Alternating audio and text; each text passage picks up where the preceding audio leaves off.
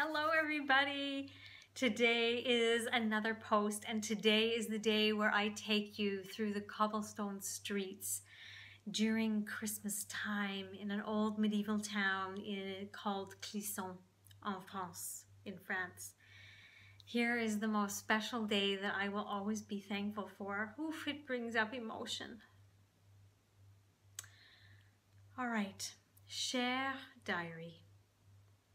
Clisson was as beautiful as you'd imagine a medieval town to look and feel like in France during the lead up to Christmas.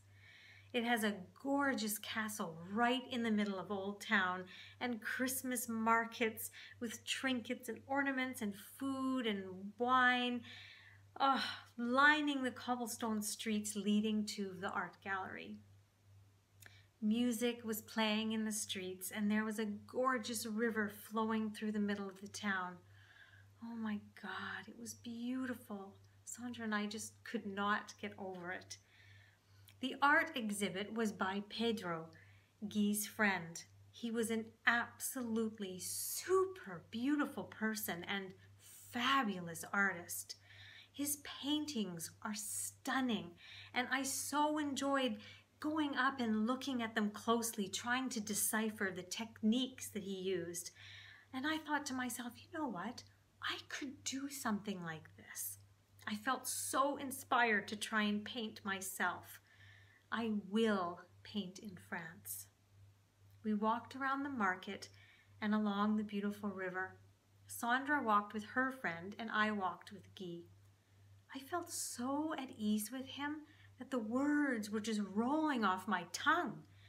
How could I feel so at ease with this person so quickly?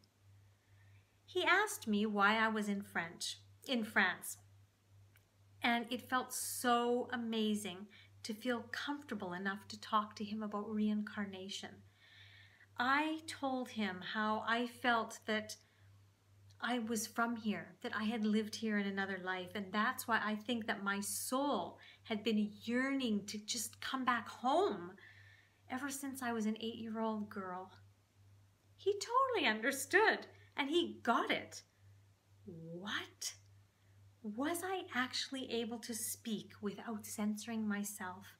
Was I absolutely be able to speak about spirituality without trying to, hide my words and hide what I said and how I said it? Was I laughing without worrying about being too loud? Was I speaking about all of this in French? We went afterwards to a little cafe to drink a coffee and warm up. And Guy invited us all over to his place at 9 o'clock. But after the drive back, I felt really tired, so I suggested Wednesday instead. So here's the journal entry from mercredi, le 21 décembre, Wednesday the 21st of December. Cher Diary. Youpi! J'aime ma vie. Oh, hooray, I love my life. We went to Guy's house today and his brother, the monk, and 2 other friends were there. Guy made homemade traditional chai tea and we all sat on the floor in le salon where he teaches yoga and just chatted and laughed. Everyone left except Sandra and I. We stayed till 4:30 in the morning. We all shared more personal details about our past relationships. God, it was fantastic being able to talk about relationships and yoga and birth and changing the baby's position just by asking it to move, meditation, visualization, compassion, vegetarianism, everything. Now, it was the weekend, so I slept over at Sandra's house. We slept in until 12:30 and then got ready to go meet up with Guy again. He had invited us to a Buddhist talk. I really didn't understand that much, but it still felt great to be in the energy of the room where they chanted in Tibetan. I just sat with my eyes closed and balanced my chakras. It felt incredible. I got that feeling again where I'm lifting out of my body. Does that happen to everyone? I have to ask Guy. I also received 3 messages. 1, it's absolutely necessary for me to balance myself and meditate as often, if not every day, if I can.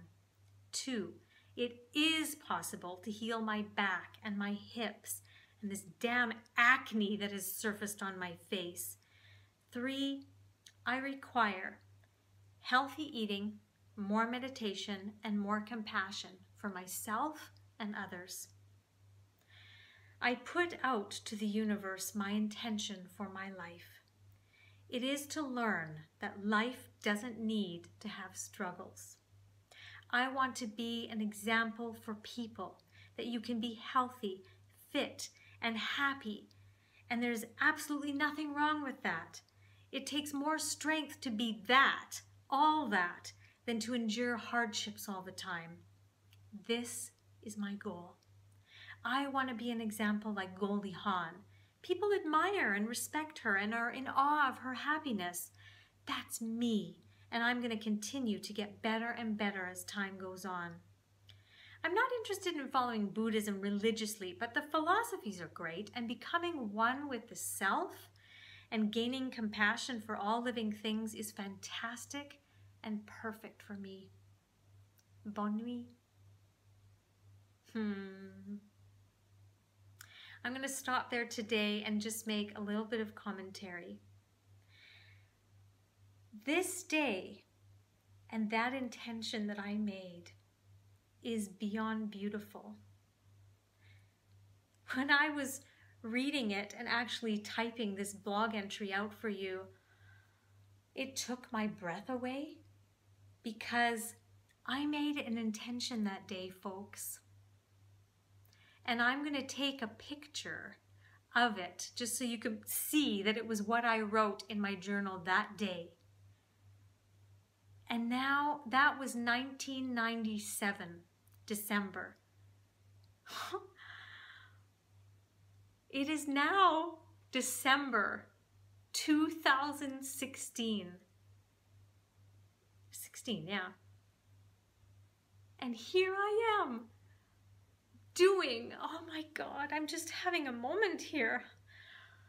I'm doing the Elegant Life blog because I have become the woman I wanted to become. I am a happy woman. I do glow source energy, glowing white light. I am able to teach women how to get into elegant flow and stay there so that life doesn't have to be a struggle. That life, you can be healthy and you can be fit and you don't have to work hard to be fit or to get that body you want. Oh my God. I'm having a moment right now because I'm just realizing this. Ladies, if you want more information, we're going to talk about all these kind of things later, but I just feel inspired to share it with you. If you go on to theelegantlife.com/shop and you see the product called The Art of Living Elegantly, that is what I have learned from 1997 to 2016. I don't want it to have to take you that long. It is the most simple, elegant, beautiful formula for living life and manifesting all of your dreams, for your desires to come true without struggle or hardship. If you are inspired, then go there right now and invest in that. It will change your life. As you can see, it's possible. I can't wait to share with you how this journey continues. I will see you tomorrow.